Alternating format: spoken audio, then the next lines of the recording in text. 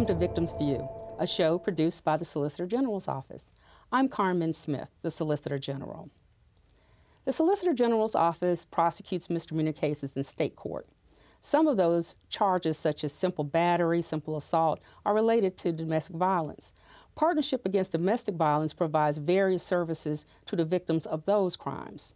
Today, we're going to discuss teen dating violence. Joining us to discuss this very important topic is Samantha Macedo, Vice President of Prevention and Outreach for Partnership Against Domestic Violence. Good morning. How are you? Good. How are you? I was wondering if we could just start off by just generally talking about Partnership Against Domestic Violence. What exactly is that? Partnership Against Domestic Violence is a nonprofit agency based here in Atlanta of almost 40 years. We provide services for victims of domestic violence, and our services fall into two main categories. The prevention side of our services includes community awareness, community education, and the crisis intervention side of our services includes our two shelters, one in Fulton and one in Gwinnett, our crisis line that is open 24/7, our legal advocacy that is ready to help those who need a temporary protection order, and our housing department. And what is your role with the organization? I am the Vice President of Prevention and Outreach Services, which means that I oversee the prevention and outreach and community education that the agency does in Atlanta. Well, today I wanted to really focus on teen dating violence. So could you give us some examples of what that would entail? Teen dating violence is a pattern of controlling behavior done by one partner to have systematic control over their boyfriend or girlfriend. Teen dating violence is often thought of as only physical abuse, but the reality is that leading up to physical abuse, there are many other different behaviors that have already established themselves in the relationship, such as verbal abuse, so belittling their partner, making them feel less, embarrassing them in front of others, emotional, mental, or psychological abuse, making them feel afraid, using jealousy to justify their behavior. There's also sexual abuse, which is, of course, sexual assault, but also pregnancy coercion, their partner saying, we should have a kid, we should have a child, as well as birth control sabotage. So when we talk about teen violence, let's focus a little bit more on the relationship. We're talking about teen dating violence, and I would imagine it's somewhat similar to domestic violence where you have adult partners in a relationship. What are some of the signs that a parent or a teacher or just a friend might look for that might indicate that there may be something else that's going on that's really not appropriate?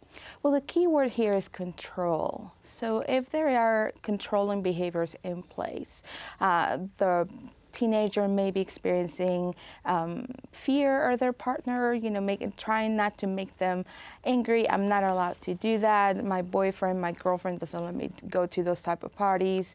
I can't be friends with so-and-so. So when someone is being very controlling, or when the teenager in particular is expressing that perhaps they're just afraid to make their partner angry, or that they're unsure, insecure about how their partner is going to react. And would you say that this is something that other teens would recognize and would be able to spot those sort of signs in their friends?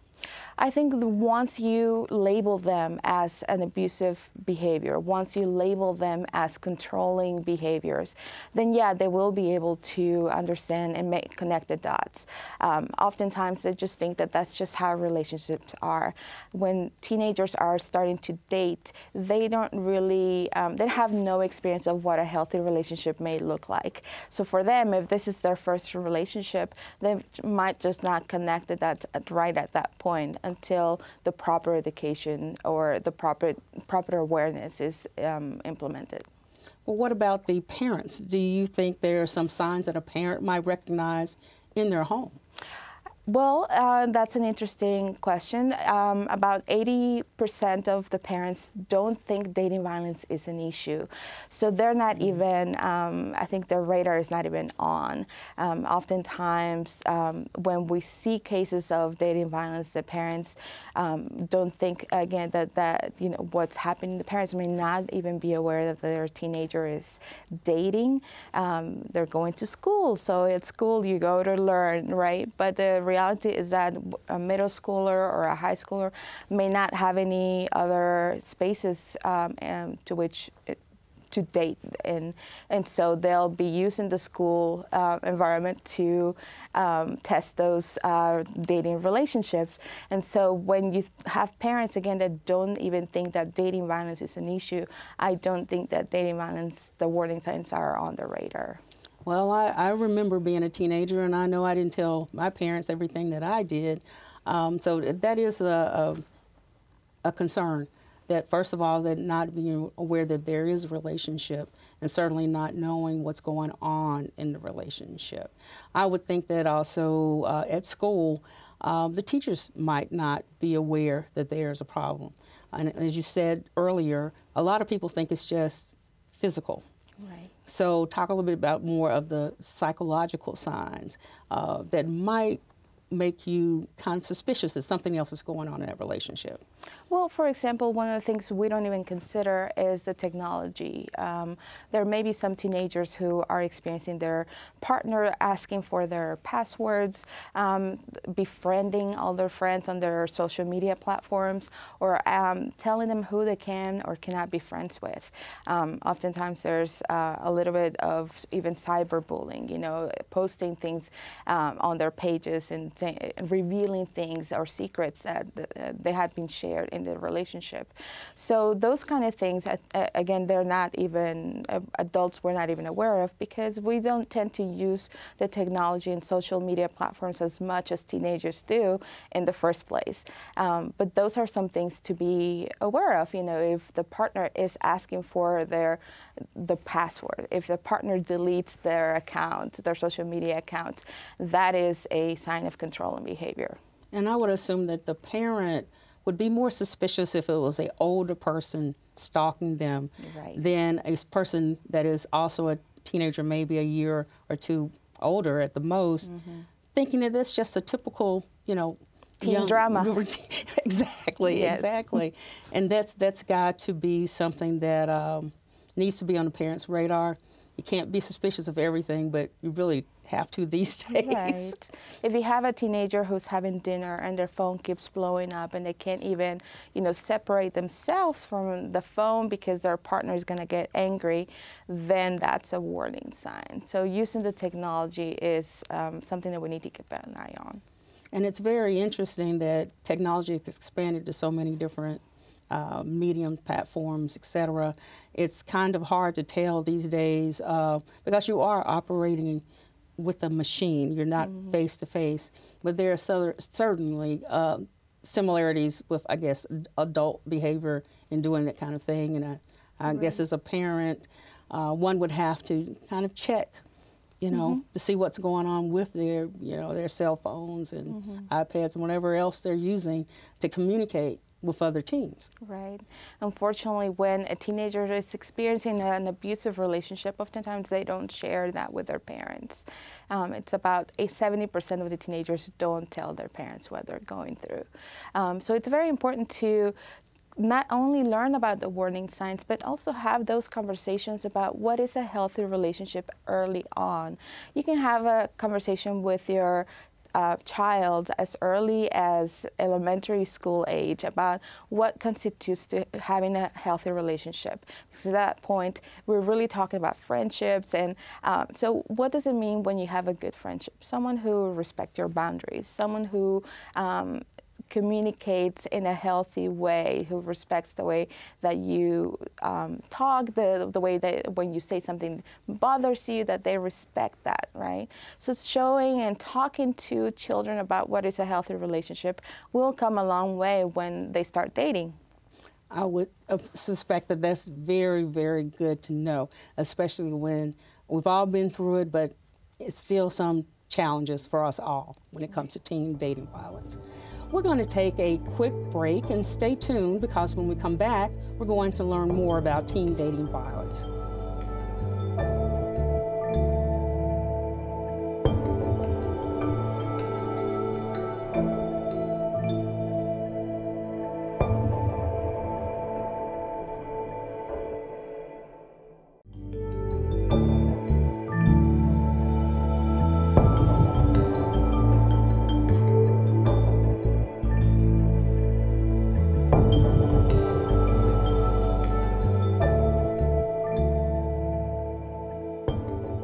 Welcome back to Victims View. I'm talking to Samantha Macedo, Vice President of Prevention and Outreach for Partnership Against Domestic Violence. Samantha, could you tell us some of the things that Partnership does to help with teen dating violence victims? We have a teen dating violence prevention program in which we do one-time presentations on how to recognize the warning signs, what are the patterns of abusive relationships, and how to get help. We do this one-time presentation with either an intended teen audience or an adult audience. We've trained staff at hospitals, other youth-serving organizations, and churches with the adult presentation. We also have our Healthy Relationships curriculum, which is a 6-session curriculum, and we offer education on, again, what does a healthy relationship look like? How do you attain or work towards attaining equality in the relationship, respect, using the tools to a healthy relationship, communication, expressing your boundaries, equality again, and so on. And then finally, we have an annual event called Teen Summit. We try to have it around February because February is Teen Dating Violence Awareness Month. Sometimes the schedule doesn't work out that day according to that, but we do try to have it around February. This event is free of charge to any adult and teenager who wants to come and learn about healthy relationships and dating violence. The event will have some performers, some giveaways, some tracks for adults and tracks for teenagers, and it's generally a really fun event. Do you have a website that people could get more information? Right. Our website is padv.org. Very simple. Should be able to remember that one. Yes. Well, tell us, we've already discussed that usually they don't share this information with their parents. What about friends? If a friend is aware that this is going on, what could that friend do to help? Well, there's some statistics that say that 1 in 3 teenagers know of someone who's experiencing dating violence. So it's important to know as a bystander what to do. How do you help that friend? The most important thing is to listen to their story and believe their story, because not only this may be the first time that they share what's happening in the intimacy or the privacy of their relationship, but if they're faced with having told that story and being judged about, well, you should have done that. Perhaps you're just a fool, and maybe you just like it, right? Maybe that's how you like to be treated. And so it's important that as a friend we learn to listen to the story, to listen to it non-judgmentally, and to tell them that they're not alone, tell them that that's not how you should be treated, and that nobody deserves to be treated that way, and that there is help. I would also have to just think about the college students. There's still a lot of teenagers in college who they think that, that now that they're in college, they're older, you still have some of these same dynamics, I would imagine, correct? Right. And when you're talking about dating and you're telling friends, I would think that one of the things that you would also relate to, I would imagine, not only your friends, but maybe your family, your sister, your relatives. Has it been your experience that there's a lot of sharing when it comes to the siblings as well? To the siblings, some. A young person is more likely to reveal to a peer. So someone who is in similar age and similar sort of circles, they're more likely to reveal what's going on in their relationship to a peer. If they were to reveal this, say, to a counselor in school, What has been your experience about how that's usually handled on the school level, and college as well as high school? Well, I think with high schools and middle schools, what I've seen some research show is that the school counselors and school staff in general don't feel like they have enough training to handle the situation. Oftentimes there's no protocol to follow. What do you do when someone reveals that there's even physical abuse in their relationship? We've seen some survivors or victims of dating violence being removed from the school rather than the person who is actually perpetrating this abuse. So it's a not very foggy. It's very unclear what should be the steps to follow. Oftentimes, the safety of the person is not considered. As you may already know, of course, leaving an abusive relationship is the most dangerous time. So it has to be done very carefully and with a safety plan in place. I totally agree, because when we handle a regular simple battery, simple assault, it's a totally different dynamic when the parties have a relationship, know each other, have children together, etc. So I would assume that without those protocols in place, one might struggle with what to do in those situations. And it's great that, partnership is reaching out. Is it possible, if a school was interested in having someone come to the school and talk to some of the teens, would you be open to that? Yeah, absolutely. We're more than happy to help out. All of our services are free of charge. And so really, again, our focus is the safety of those who are experiencing dating violence, and having, again, a safety plan that is adequate for a teenager. A teenager may not have the same freedom over their own personal safety as an adult. They cannot change schools, they possibly cannot change classes. So it's important to have a safety plan that includes the school. And that kind of training, or I guess information, could be shared, I assume, also by going back again to your website, and probably do you accept volunteers to help with these kinds of programs? I know as a nonprofit, it's probably a financial struggle every year. So we rely heavily on our volunteers, especially with our events. For our Teen Summit, we require the help of about 100 volunteers to be able to carry it out. And do you invite schools just locally, or? Yeah.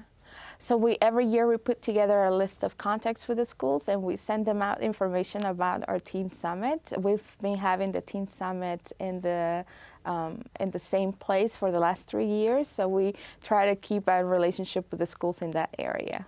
Well, I think outreach is so important. I would also, again, say to you that if people reached out, for example, with certain youth organizations at my place of worship, I would be so excited if we could have somebody from Partnership to come in. So are you opening to go into houses of worship, community? A lot of neighborhoods have community associations and that kind of thing as well.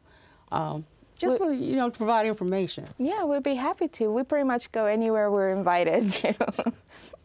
All right, then. Let's repeat that website again for our viewers.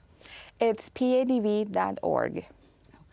And I think that when you look at all the things that you've said, it so mirrors, adult behavior. I think the difference is people get hung up on the title of domestic violence and only think of it as married people who are older. Right. When we really need to bring more awareness of teen dating violence. Yes. So do you have any thoughts how we can do that even more than you are doing it right now? It's important for adults to get educated on the issue. If you have children, if you have teenagers, if you work in any organization or any place that serves youth, it's important to learn about it because, again, 1 in 3 teenagers experience it, and 1 in 3 teenagers know someone who's experiencing it. So it's a large group of teenagers that are impacted, whether firsthand or because a friend is going through it. So one of the things that they can do, again, is get educated, get involved, learn about the warning signs, learn about what it looks like for a teenager, and also create that safe space for a teenager to have a conversation and feel safe in revealing what's happening. It's not easy to reveal what's happening in your life. And so one of the things that I think as an adult sometimes we do is we tend to, again, be judgmental and try to tell that person, you need to break up immediately. And again, not considering that there may be some safety issues that first need to be addressed. It seems like one of the first things you should do is just be a good listener. Yes. And that will go a long way. Right, right. I would hope that, we all can learn from our experiences, but it would be nice if people were informed on the front end and wouldn't be taken off guard, would be able to see those signs, would be able to share information and support. Thank you so much. I want to thank Samantha Macedo, Vice President of Prevention and Outreach for Partnership Against Domestic Violence, for being here today. I'll be back with some final thoughts right after this.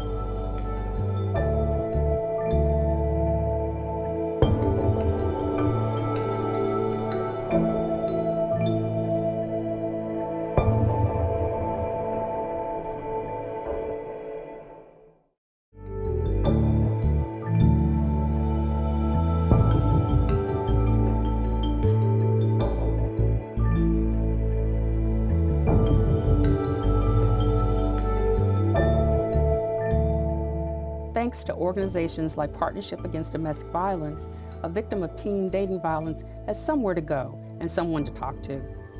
Although the Solicitor's Office only handles adult crimes, we know that it's vital that the issues of violence, especially involving young people, are addressed as soon as possible. Domestic violence is everybody's problem, regardless of a victim's age. Thank you for watching Victims View. We'll see you next time.